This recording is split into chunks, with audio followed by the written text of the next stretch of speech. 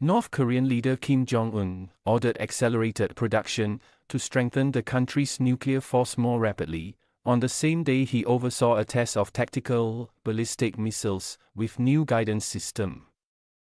State media KCNA said on Saturday, May 18. While visiting an arms factory on Friday, Kim made the production order to cope with the enemy's reckless military confrontation and bolster nuclear war deterrence. KCNA said. This way, the enemy would be afraid of North Korea's nuclear combat posture, Kim added. North Korea fired a number of short-range ballistic missiles towards the sea off its east coast on Friday, South Korea's military head said. Kim expressed satisfaction with the successful missile test featuring an autonomous navigation system, KCNA said.